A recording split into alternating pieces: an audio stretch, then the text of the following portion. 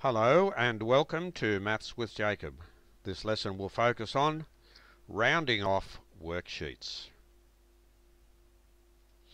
Now this video will give us a few worksheets to practice the topic of rounding off. And the first question will ask us to round off each of the following to the nearest 10. So here we have 6 questions. And what the students need to remember here is that when the answer is written down, you have to have at least 1 0 at the end, because it is to the nearest 10.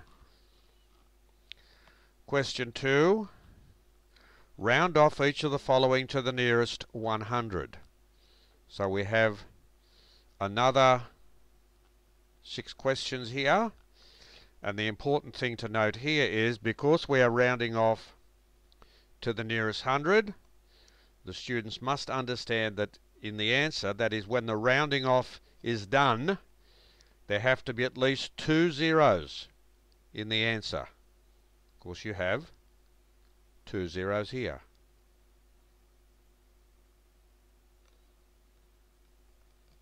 Question 3. Round off each of the following to the nearest 1000. So here we have 6 questions. And in exactly the same as the previous slide, the same principle applies.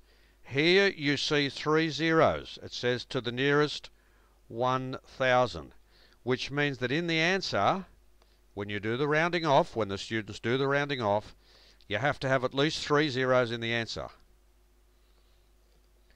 Question 4 asks us to round off each of the following to the nearest 10,000. Now it's easier to see here, this is just a little bit more challenging than the first few.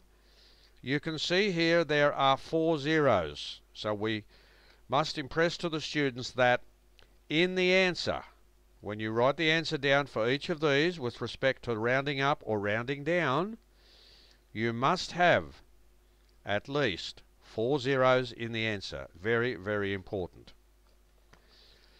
So this video has given us a few slides, and they are worksheets, where we can practice the topic of rounding off. So we're either rounding up, we're rounding down, and it's very important to remember how many zeros will have to appear in the answer.